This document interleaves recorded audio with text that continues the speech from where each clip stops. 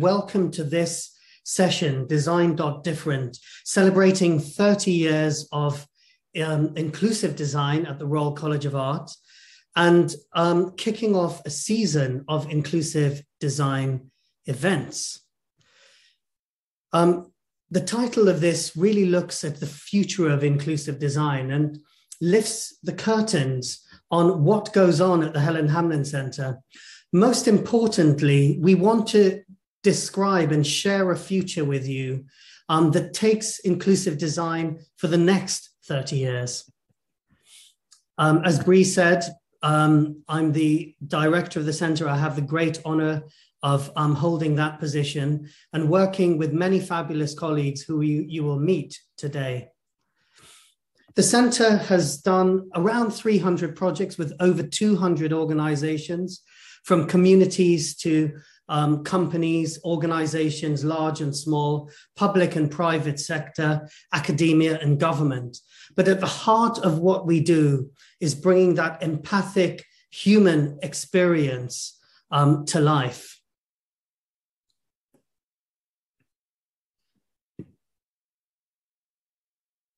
So inclusive design is the heart of what we do, but it consists of two words, and one of them is design. But there is a problem with design, and it's this.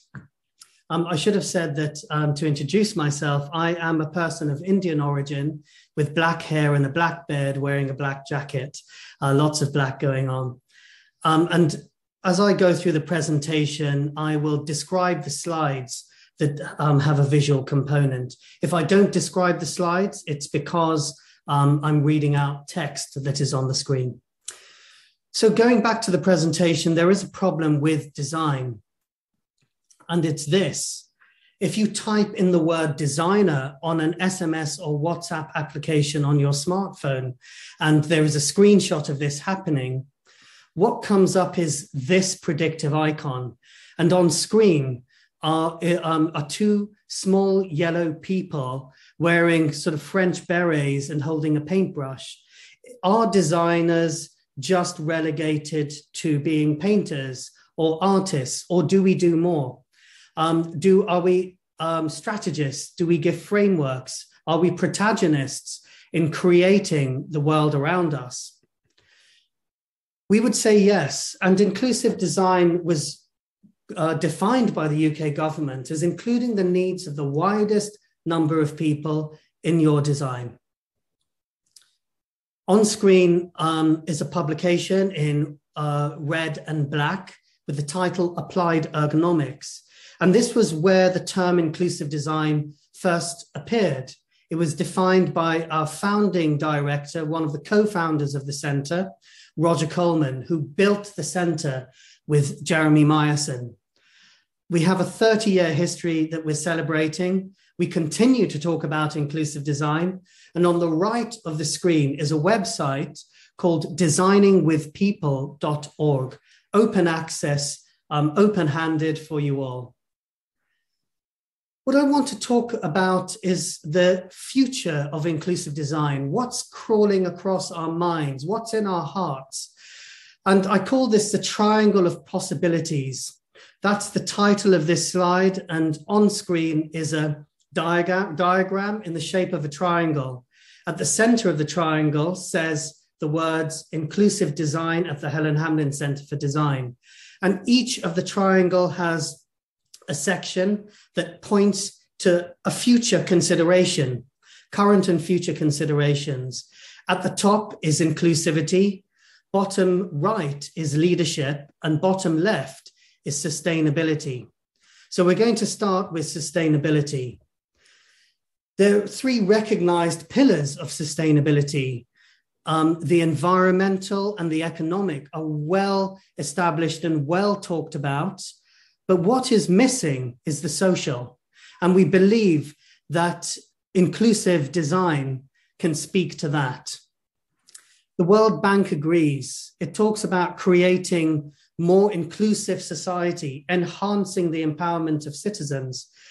It says that together with economic and environmental sustainability, it is critical for poverty reduction and shared prosperity. And what does it need? Social sustainability. As COP26 is going on in Glasgow, I wanted to quote something that someone said, James Gustav Speth, who's an activist, a designer, and a scientist.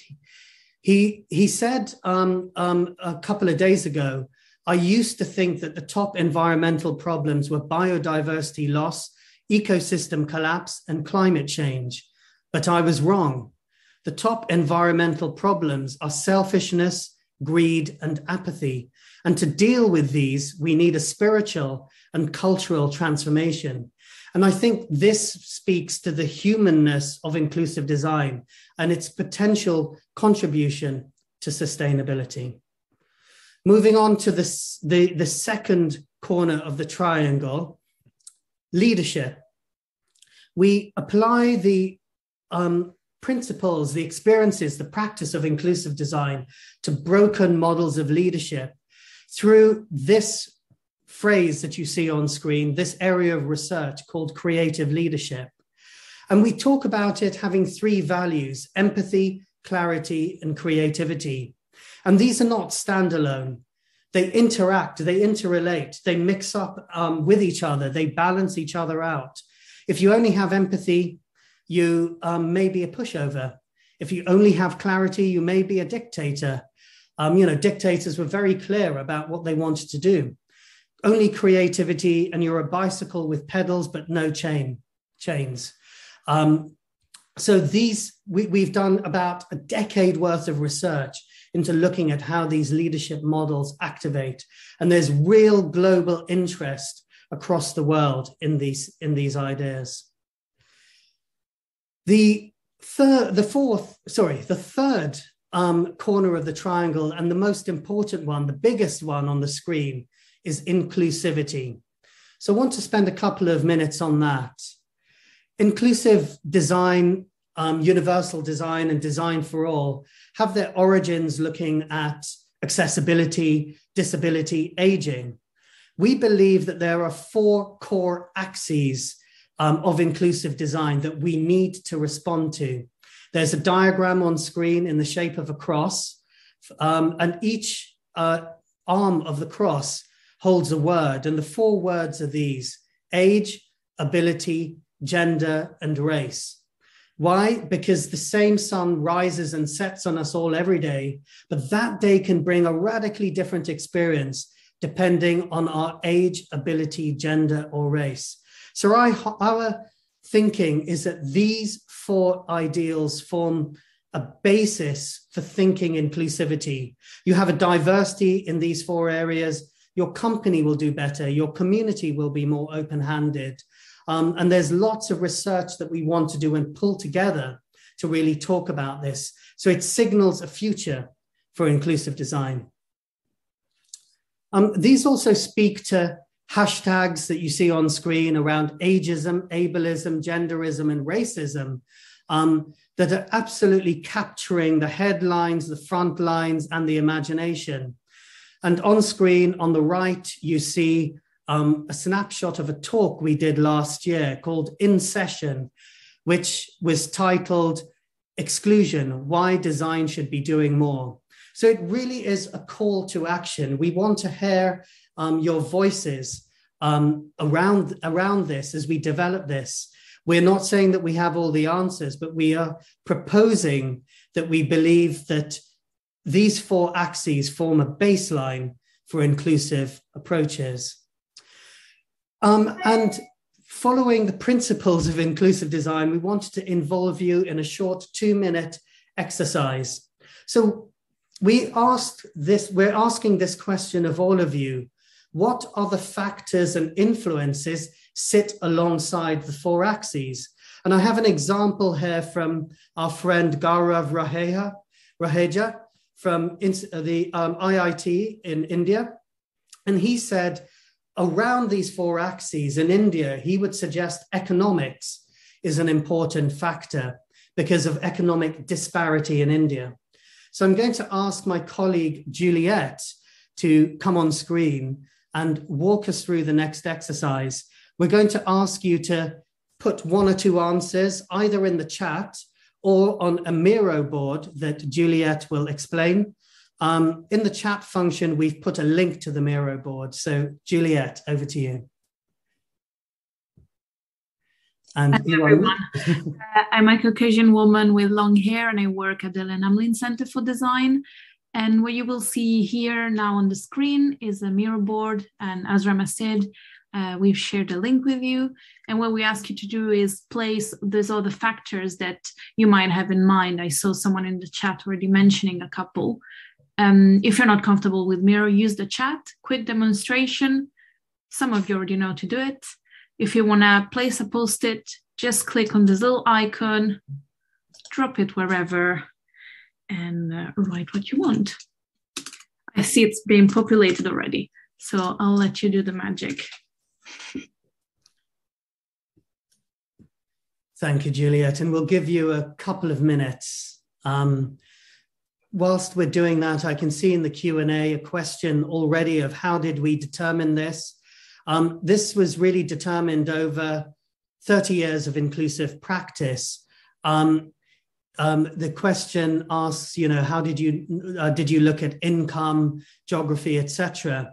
We wanted to base this on human characteristics. There are lots of models that look at income, geography, socioeconomic circumstance, for example. This is our humanist offer. We feel that a lot of people have explored these different areas, and we wanted to offer something different. I think we'll come back to that in the panel discussion, but it's also to say that this is a proposition. It's something that it's not a research that we finished, it's something that we're starting. So think of it as a hypothesis that we want to investigate. If you take something like race, which can be, represented in the geographies of a city. And I know, for instance, one of our speakers, Sean Donohue's done a lot of work in this area. Geography is a very loose way of classifying exclusion. But if you look at race, actually, people are corralled into particular areas for a particular reason. And with that will come all sorts of factors such as less healthcare, a reduction in access to services, for example. So whilst you're finishing off, I can see the board is getting hugely populated. If I could ask us to start the presentation again and bring on our next speaker, my colleague Thea Stanton, who will tell us a little bit about our 30-year edition of our magazine. Thanks, Rama. Hello, everyone. As Rama said, my name is Thea and I'm the content officer for the research centres. I'm just going to provide a brief visual description of myself. I'm a brown woman of Indigenous heritage in my early 30s. I'm wearing a purple top and I have dark, shortish to mid-length hair, and I'm sat against a blue background with the RCA logo. So I joined the RCA in June 2021, and I was the publication manager for this year's magazine. This was my first project for the Helen Hamlyn Centre, and I hope, like me, you will find this publication gives you a rich overview of the vital work the researchers at the centre are carrying out. When Rama and I first started conversations about this year's publication, which was the second volume of the updated Design.Different magazine format, the word that kept recurring in our discussions was daring. The goal of this magazine is not only to showcase the great work of the centre, but to demonstrate how the centre really speaks to current and urgent global concerns and challenges, to show how the Helen Hamlyn Centre's researchers dare to meet these challenges with curiosity, compassion, and creativity.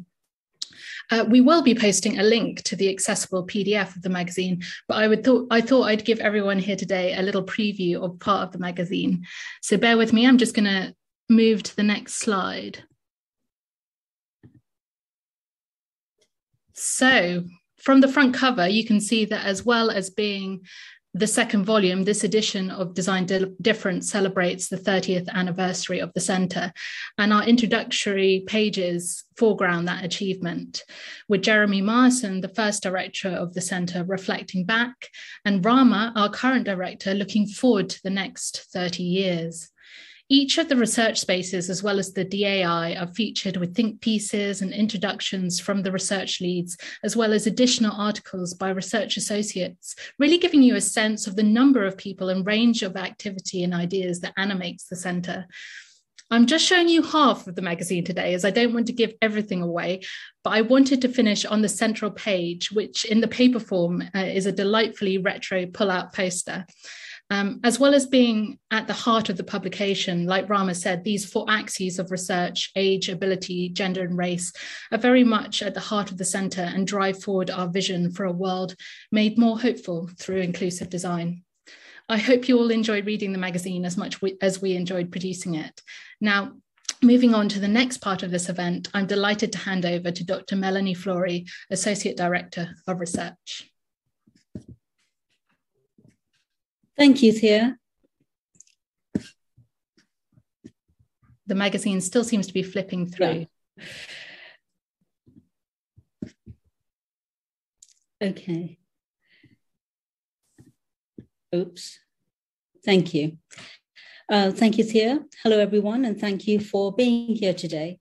My name is Melanie Flory, and I'm the Associate Director for Research at the Centre. I'm of Indo-European cultural and racial origin. I'm brown skin and dark shoulder length hair, and I wear reading glasses. This role is a newly created role, and it reflects the Centre's evolution, growth, and increasing global impact across a diverse range of industry and research projects and partnerships. It's a newly created, it's a role that really draws from somebody across research and industry. So my particular background in both industry, research, and clinically is as a psychologist and neuroscientist who studies plasticity as a brain event, mainly involved in the interplay between emotion, cognition, and behavior. So 7 years ago, I actually met Dr. Ninela Ivanova, who will be presenting later on, and came across my first meeting with design and design thinking. 3 years ago, Ninela introduced me to Rama and creative leadership, and of course, the hallmark of people-centered and inclusive design thinking and practice that the Helen Hamlyn Center of Design is so recognized for worldwide. My own journey of collaborating with Dr. Ivanova was about co-designing around the concept of brain plasticity. And so we created a series of workshops and a diverse range of clientele and topics that relate to organizational behavior and organizational growth and professional development. And this opened up new career pathways for me. And here I am working alongside the very people who've introduced me to the power of design to translate lab-based evidence into quality of life options for children and adults. What you see here on this screen looks like very fine threads that are of different colors intertwined. This is actually a picture of the brain in real-time activity through an MRI scan. And that is what plasticity is all about. This that you see on the screen is the project that I did with Dr. Ivanova, in which we used the textures. We use textures as a means to shift emotion. So by feeling textures, you can mediate various emotions. And the other picture where you see a human hand touching an artificial hand is about using textures and the feel of textures to actually mediate a prosthetic limb. So this is really the scope, and it continues to shift and change on a daily basis for neuroscience and design when they synthesize and when they intersect. So the frontiers of neuroscience and design are rapidly shifting, and not least due to the extended applications of technology that have given 3D brain functional mapping to scientists to be able to look at the correlation between the structure and function of very specific neural sites, very specific groups of cells, and across networks of cells.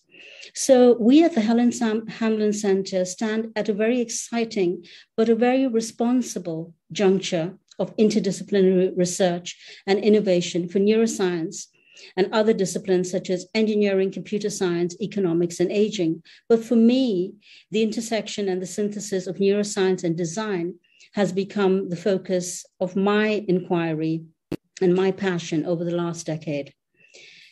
There is huge potential and opportunity for both disciplines to collaborate and extend the boundaries of research and innovation that is people-centered and inclusive. And the advances in technology have made the global today's local. So our designers and our design researchers are increasingly engaging with the UK's Build Back Better program of growth through research and design across projects that span public, private, and third sector partnerships. The scope of intersecting neuroscience and design to build back better is absolutely immense. And it is rich, whether it is within the context of the new and emerging workplace, education, healthcare, community, and the longevity economy. What we are coming to realize is that the partnership of neuroscience and design with neuroscience has begun to open new doors and vistas for the Helen Hamlyn Center of Design. And without further ado, let me introduce you very briefly to 3 ongoing research and design projects that will demonstrate this. So the first one is creative leadership that Rama actually mentioned a little earlier. This is a tripartite model pioneered by Rama. And prior to the introduction of neuroscience, the design research inquiry focused on the delivery and the receptivity of creative leadership across diverse demographic audience. But in the last 3 years, the interdisciplinary journey of design and neuroscience for creative leadership has issued in the next stage of research, which is about the convergence of design and neuroscience to build a developmental spectrum of cognition, behavior, and emotion that corresponds with these 3 components of empathy, clarity, and creativity, because neither of them are actually absolute personality traits. We're also working towards developing a comprehensive grid of key performance indicators of empathy, clarity, and creativity in everyday and longer-term organizational leadership, growth, and development. And now project 2, which is, this was what you see is the word resilience. It's the resilience report that was generated by the business impact section of the Helen Hamlyn. This was a design consultancy project with a smartphone company. In this project, the neuroscience evidence relating to thinking, emotions, and behaviors of resilience informed and shaped the aspects of the design thinking and activities of the project. So the leaders, the designers in this project, incorporated some of the evidence base on resilience into their exercises in building continuity for the smartphone industry. And finally, I'd like to bring you to one of our most exciting projects. This is a wearable medtech. So what you see on the screen is a woman in a jumper. It looks very ordinary. She's wearing ordinary clothes. But on 1st December, we like to call this in-house, we affectionately call this the Smart Yarns project. On 1st December, we'll be opening a new wearable medtech lab, which is all about innovating the next generation of smart garments through the intersection of design and neuroscience. This lab will investigate the use of garments and medical devices as therapeutic tools for recovery, in the first instance, in post-stroke. And then we will go on to integrate them into other areas of recovery, but also to address issues such as inclusion, personal identity, compliance, and independence and self-care. So finally, we come to the neuroscience and design model. This is a model that Ninela and I, Dr. Ivanova and I proposed in 2019. And the built-in capacity of this model is its ability to address the urgent need to shift from short-termism to long-term thinking, to embed empathy, as you'll see in the first quarter of this diagram of the brain, to embed empathy in organizational performance and growth measurement. Together, neuroscience and design have a major role in advancing the language, attitudes, behaviors, and policies of partnership and inclusion. So I will end on that note, and I'd really like to share this quote with you, where Lefa and Meinl have said, neurodesign opens up a wide perspective for many new research questions and practical projects. We are living this every day in the Helen Hamlyn Center. And I'd like to now hand back to Rama, I think. Great, thank you, Melanie. And it explains why at the Helen Hamlyn Center, we now have a neuroscientist as part of our group. We now have 3 quick fire presentations, kind of, 3 to 4 minutes each, from 3 of our research leads, Dr. Chris McGinley, Dr. Ninela Ivanova, and Sean Donoghue, all of whom will tell you what we're doing, give a quick snapshot, and then we'll invite them back for a panel discussion. So Chris, over to you. Thanks, Rama.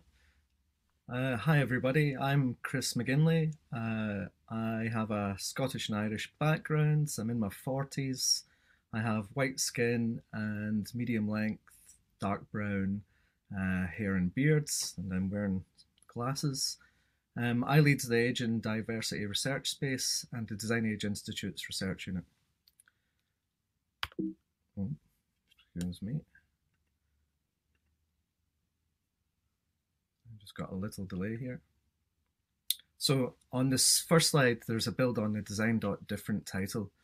We purposely lean into difference. The slide reads how we do it. We connect different, we converse different, and we collaborate different. On this next slide, it reads as follows. Our work explores the role of design and empathy to improve lives, considering the broadest dimensions of age and diversity. This is how we approach underexplored experiences, and this is how we design different. I'll now give you a quick taster of 6 of our current projects, all of which are further detailed in the magazine that Thea mentioned earlier. So on screen here is the Connected Places Catapult logo. Below it are images of a project report titled Meeting the Aging Population and an illustrated page full of information relating to an older couple, Harry and Ida. This Personas Plus insight sheet is one of a series that summarised the experiences of different people, all considered older, yet all living profoundly different lives. So really highlighting that age alone doesn't define experience. On the next slide, we have the Invisible Creations logo. The image shows a stack of concept sketches, and we've developed strategies and concepts through engagements with over 20 older people across the UK, and now have design concepts ranging from the why hasn't someone thought of this before kind to the more future-facing notions that embody the ambitions of Invisible Creations. The next slide has a logo for Heart and Soul, who we continue to work with, this time on a new 2-year project funded by the Health Foundation, and we're pursuing equitable health services for people with learning disabilities and autism. You can see below the logos 2 pictures of co-design activities being undertaken by a mixture of talented, neurodiverse new designers. In the next slide, we have the logo for Tata Consultancy Services and 2 images showing people with low vision interacting with digital devices in different ways. We're advancing our previous work on vocal accessibility, also involving the British Standards Institute this time, to develop a publicly accessible standard. In this slide, we have the King's College London logo. In our PACES project, we continue to explore non-biased monitoring of children with ADHD, and we're at a really exciting stage of prototyping. So the picture on the left shows how children communicated and designed with our researchers remotely, And the picture on the right shows a new product which will shortly be on the wrists of the very same young people who helped us get here. On this next slide, we have Cartwright Pickard's logo, our new knowledge transfer partner. This pathfinding project will develop new typologies for later life living, and the image shows different generations relaxing in a cafe and a building next to it called The Reeds, which also includes a large ground floor cafe. And that's a hub open to all. It's easily accessible to the 13 social housing flats also incorporated in the build. And finally, one of our Design Age Institute's research projects, of which there are many. On this screen here, we have the web page for our new Design Age directory. This is a showcase of some of the UK's strongest talents in the space, and we want you. So please do have a look at it. I think it's just popped up in chat. And if you have an inclusive service design to offer, please join. And I'll leave you with this final slide, which simply reads, to neglect to include difference is to limit the potential for creativity within the design process. And I'll now pass you along to Dr. Ninela Ivanova. Thank you, Chris, and hello, everybody. So in the interest of accessibility and also for those who may be wondering about my funny accent, I'm a young Eastern European female with very pale skin, long dark hair, and a big smile, I hope. So my name is Ninela, and I lead the inclusive design for business impact area here at the center, where our mission is to get companies to engage with, clarify, and deliver on their highest vision and purpose, or simply put, to use people-centered inclusive design to make better business. This area was originally set up in 2019 to formalize our long legacy of working with business and industry to innovate products, services, user experience through inclusion. And a case in point, which Melanie touched on, is our recent collaboration with OnePlus Technologies, who asked us to help them define what resilience meant for their brand, for their business, and for next generation technologies. So we put together a 6-day design sprint with 10 design researchers from the center and a mix of RCA students who created a range of outputs that would support personal, collective, global resilience through inclusive, ethical, and sustainable design. So this informed OnePlus on their pursuit for inclusive innovation that aligns with their vision and slogan, Never Settle, and also with their aim to impact how future generations use technologies. But above and beyond that, Mel talked about building back better. So the impact of COVID-19 on people, on business, on industries, on global economies has heightened the need for inclusive innovation and application of inclusive design in rethinking business continuity, growth, and the way forward. So here, the World Economic Forum, UK government, the Big Five are all in agreement. Innovation-based thinking, people-centered, and stakeholder-inclusive approaches are essential to a worldwide building back better. So the big questions we're asking here today: how can inclusive design enable businesses to recover, transform, and flourish in a post-pandemic and fourth industrial revolution world? What is the role of design in enabling companies to identify and seize opportunities for innovation in an overstretched global economy? So how can we do this together? Alongside our usual activities, knowledge exchange, collaborative research, executive education, and consultancy, we're launching a series of open events that will seek to advance the applications of inclusivity thinking, research, and practice in business redesign and development. So this is the first one, Design.Continuity. It will bring together experts from across design, business, economics, and technology to explore the scope for design-led, people-centered, and stakeholder-inclusive approaches to business recovery and recreation in a pandemic-impacted world. So do watch this space and do get in touch if you wanted to join in the conversation. Thank you for listening, and I will now hand you over to Sean.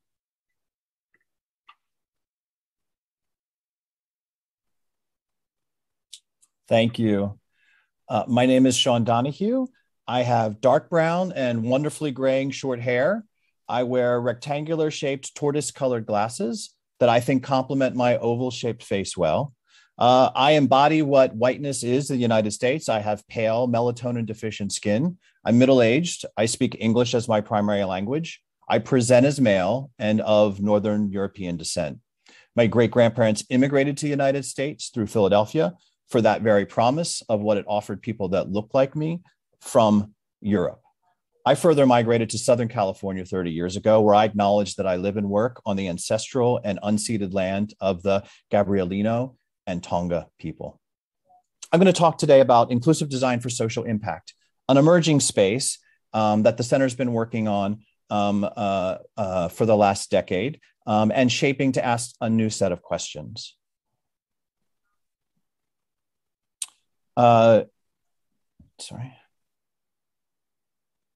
Starting with work around the globe, inclusive design, starting with the premise of inclusive design does not just define a problem. It offers interventions that impact the day-to-day realities of people's lives. It's the realities, the people, and the different worldviews that this group hopes to expand to from around the world.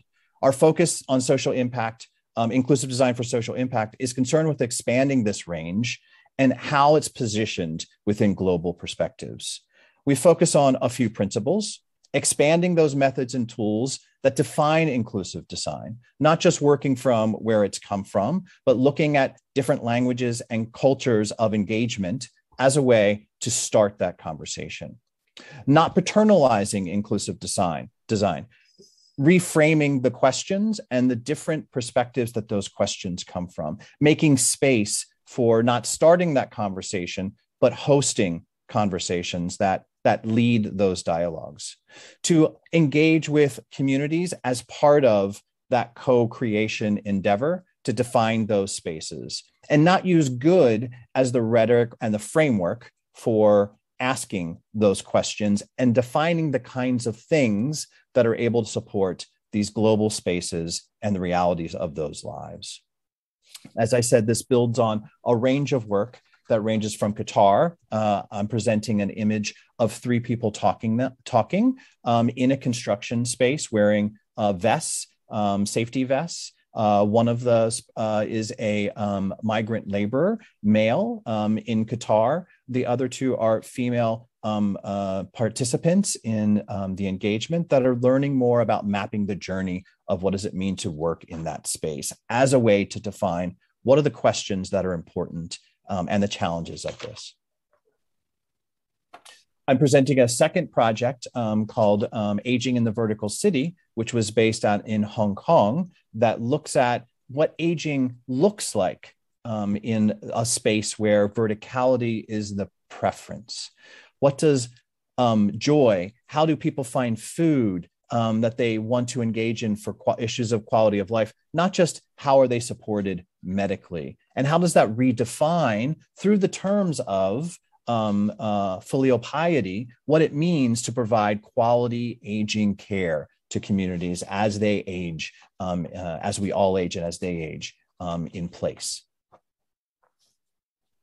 The last project I'll show is Tinkle, Toilet Innovation. And this is a project, an ongoing project that's developed into establishing new knowledge and exchange around the globe. An initiative led by Joanne Bichard and Gail Ramstein, looking at public toilets and the ways that they have roles in other parts around the world to support people and their care.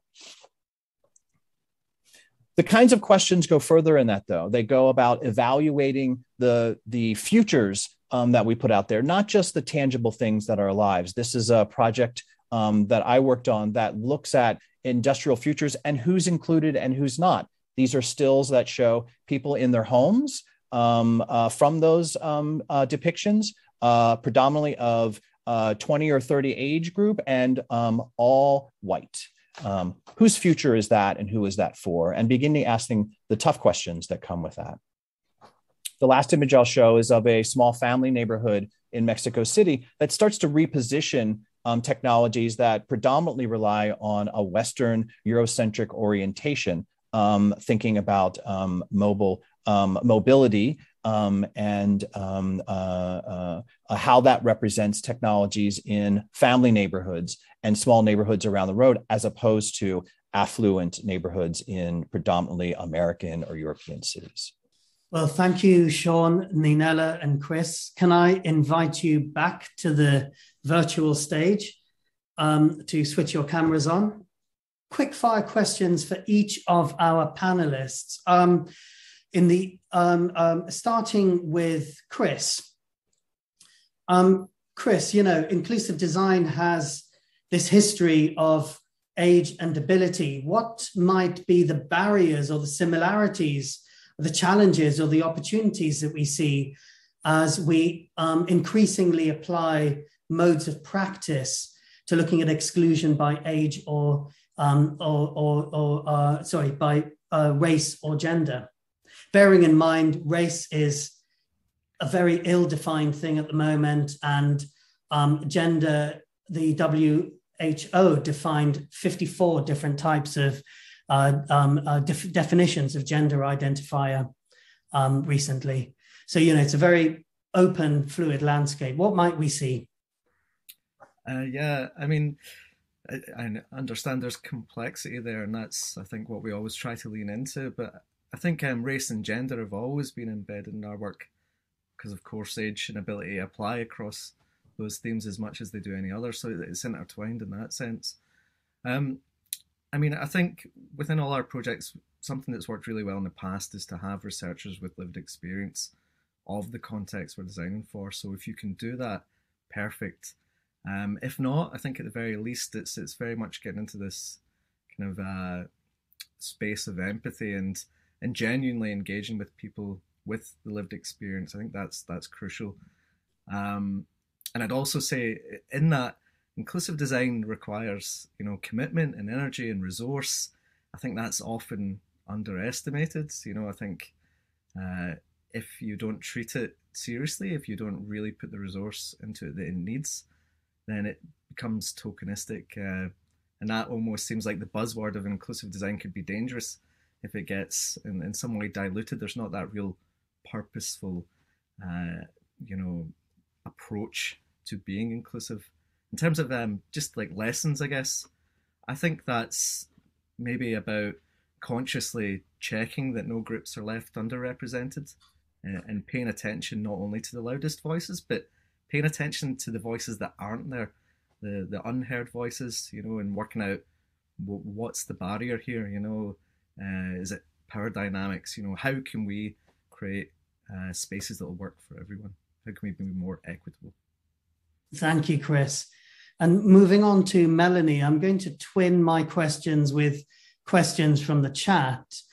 So, there's a question here of, is inclusive design a sort of wicked solution to wicked problems? But also we talked about, Ali Jafari asks, we spoke about social and spiritual transformation, which is paramount to the future.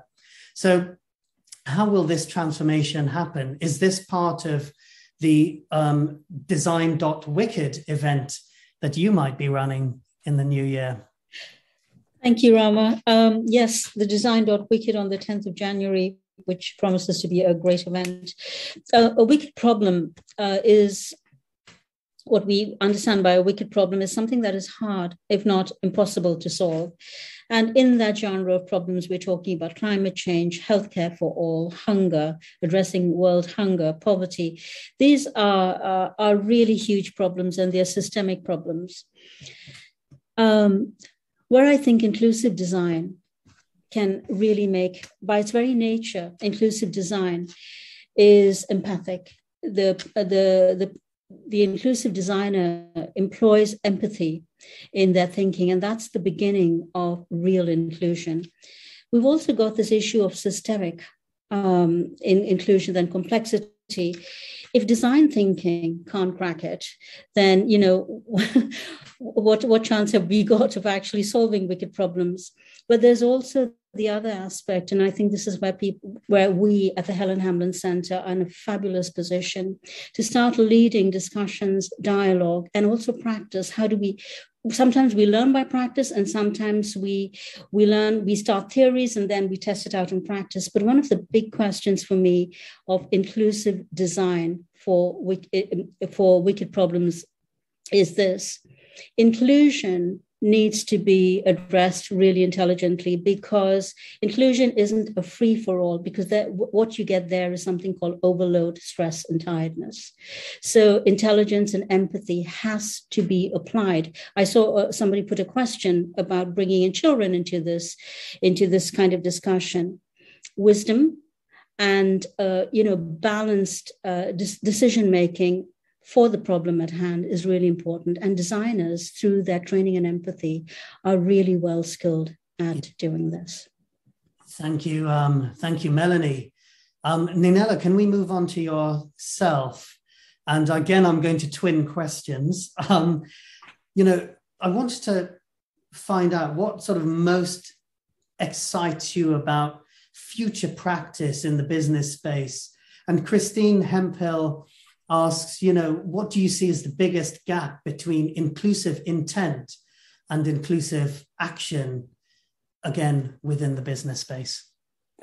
Thank you, Rama. Thank you for the great questions.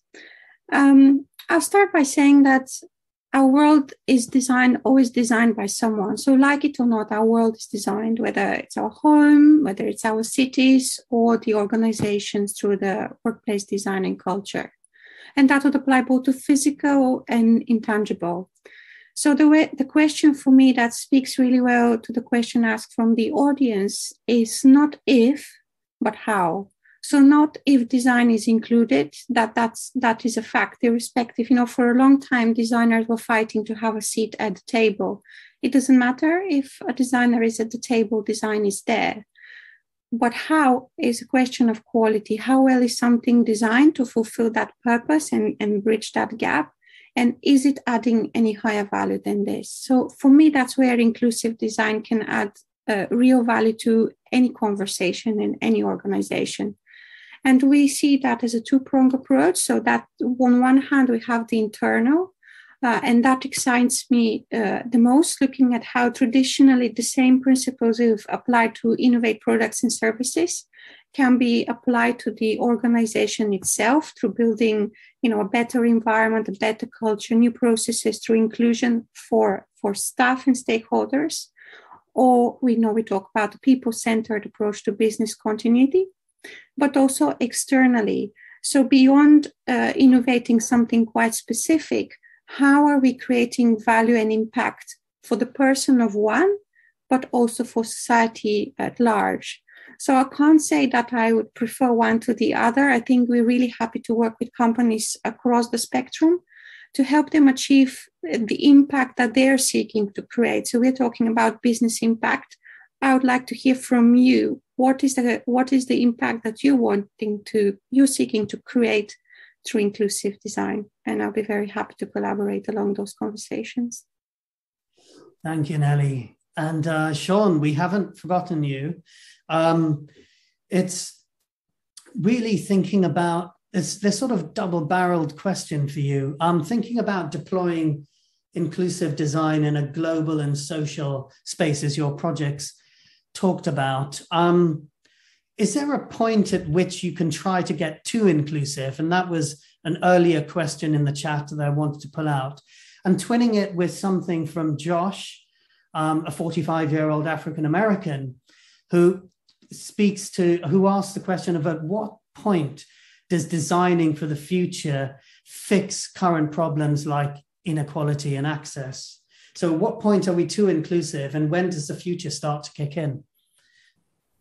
Yeah, two great questions, and thank you, Joshua, for offering that to the group.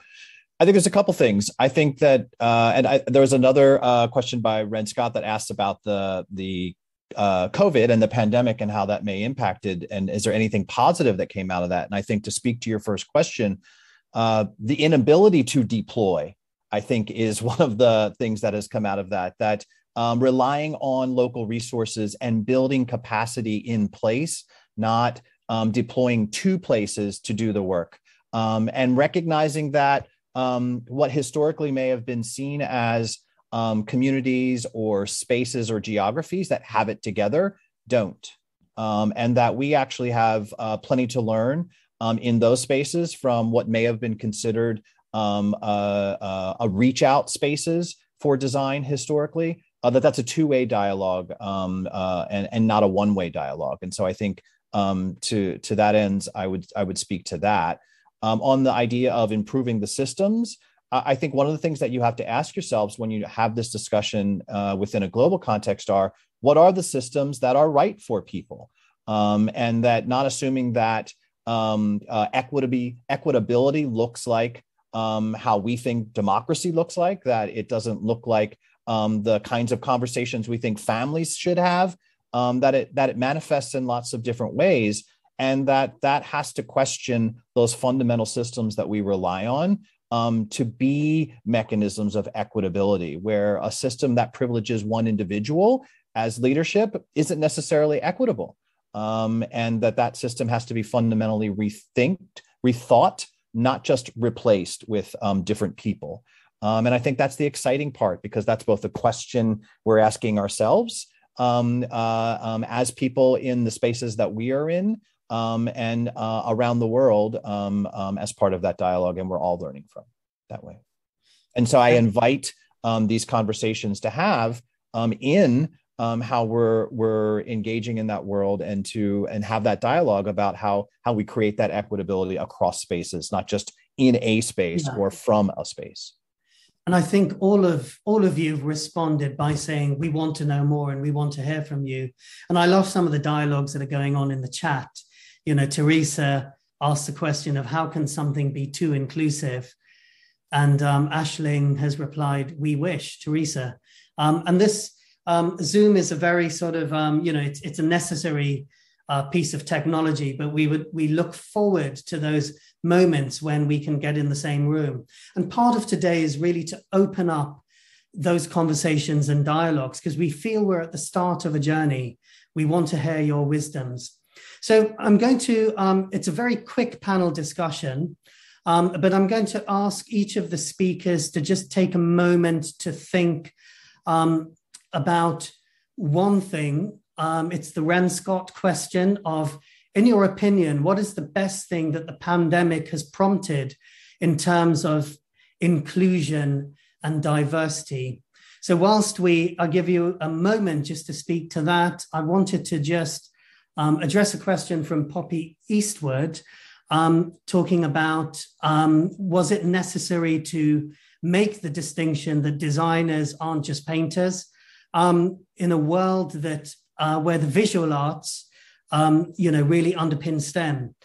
Sometimes I feel it is, Poppy, as designers are relegated to the area of aestheticians, of form givers who are brought in at the end of the process. So the comment was really aimed at, it's just interesting that when you type in the word designer, that's the icon that most mobile phone manufacturers bring up. The creative industries does bring more to the UK and lots of other countries than legal or finance. So I think it's worth saying, maybe I'm a bit of a design activist, but flying the flag for designers to be everywhere, upstairs and upstream. So if we can run in the order you're in on my screen.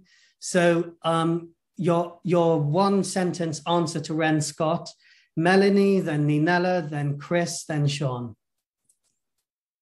Melanie. Thank you, Rama. I'd like to leave you with one thought, the question of inclusion. One size fits all inclusion doesn't exist. Inclusion is contextual and it's dimensional. Contextual, for example, in education or health, and dimensional in the level of inclusion, the type of inclusion, and the degrees of inclusion, or we're heading for, another mess. So I hope that helps in terms of actually defining some aspects of wise and intelligent inclusion. Thank you, Mel. Intelligent inclusion, love that. Ninella. Thank you, Rama. I think for me that's lived empathy. There's a danger with empathy and also the other two values that we talk about in creative leadership to remain aspirational values. I think the pandemic has really showed us what empathy looks like in practice. Care for another, coming together as a community, that need for personal connection and touch. And I'd really like for us to carry that forward post-pandemic and to work from there together collaboratively, whether that's across communities, whether that's across countries or across disciplines. Thank you. You paint a picture of something I want to live in. Chris. Yeah, if I understood the question right, the kind of best thing that the pandemic's prompted, I think it's something that we'd like to hold on to. Is something that I experienced in the Heart and Soul project. I think at first we thought that was going to be really difficult to engage, people with learning disabilities, brain injuries, autism, this kind of neurodiverse collective.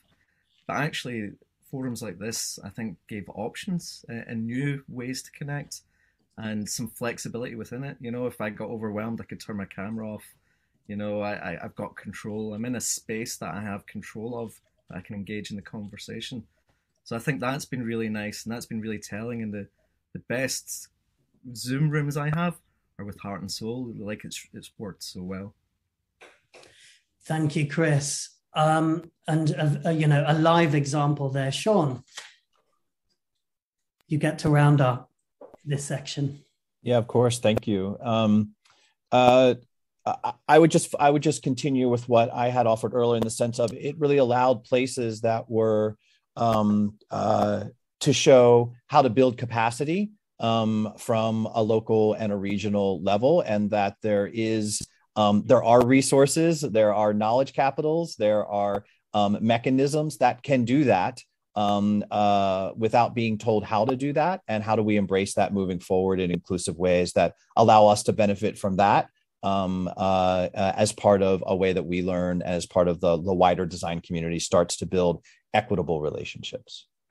Thank you, Sean. A great phrase to end on, equitable relationships. If I can ask the screen just to come back up, we've got 2 minutes of things to say. We have a little surprise for you, which is laying out all your answers from the exercise. We've done a little mapping.